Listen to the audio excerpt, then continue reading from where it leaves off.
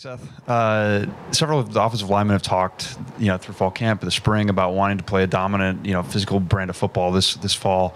How would you assess how you guys have done that, and what's kind of the mindset as far as you guys making sure that actually translates to the season?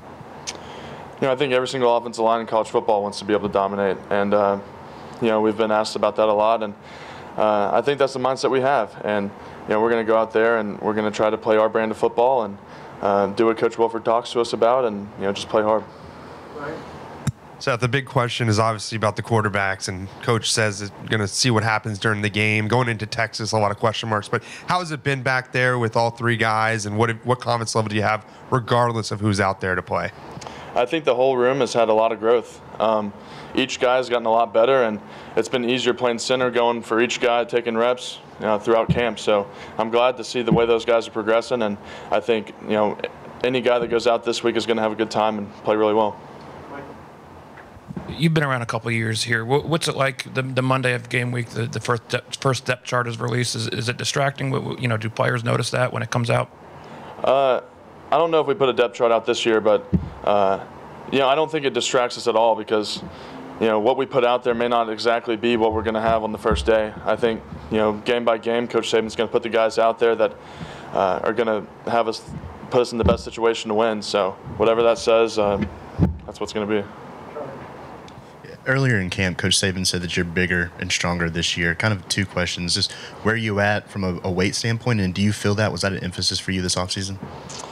Yeah, I've been sitting at around 305. I've always wanted to, coming in, I came in at like 265, so it's always been the thing from Coach Saban, keep getting stronger, keep putting on weight, keep putting on good weight. So that was where I think I took the biggest jump this year, was just getting in the weight room with Coach Rick and Coach Ballou and, getting to where I need to be. But, yeah, I'm playing around 305 right now.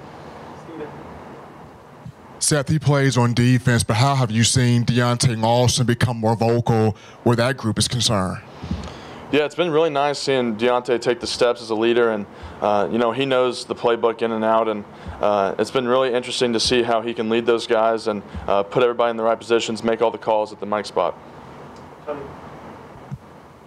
How much maturity have you seen from Caden, and how has he kind of gelled with you guys since coming in, I guess, in January?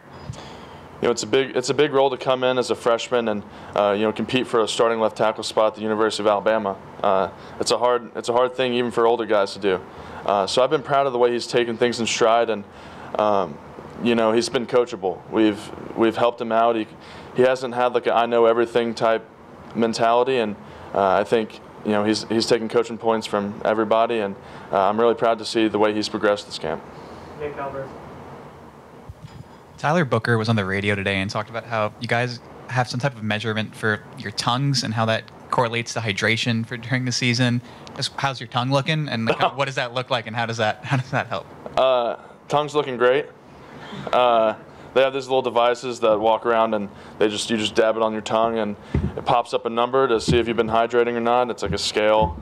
It says hydrated, mildly dehydrated, or dehydrated. But yeah, I think tongue's pretty good. On that note, Tyler was saying that apparently Eric Wolford was saying Saban hasn't taken a bathroom break in 41 years. Have you heard that story, and what's your take on that? Yeah, I don't think Coach Saban has to hydrate as much as we do. We're chugging water day in and day out. It's hard. If you're doing it right, you got to go to the restroom every 30 minutes. So when we're sitting in an hour-and-a-half meeting, and Coach Saban's put a rule that can't go to the restroom, otherwise the position coaches are probably going to get in trouble. Nobody said that. That's I'm assuming. It's a different ball game, running around coaching than it is playing. So. Anything else for Seth? Last Kate. How much excitement is there just among the players about it actually finally being game week and all of the talk and all the, who is going to start is finally here?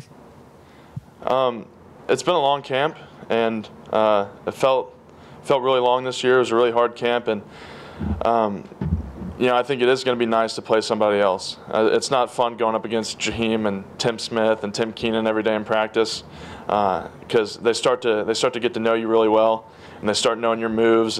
If I know he's about to bull rush me, I might do a certain thing, and he knows that I'm thinking what he's thinking. So it'll be nice to go and play against somebody that doesn't necessarily know exactly what I'm thinking every single play. Thanks, Seth. Thank y'all.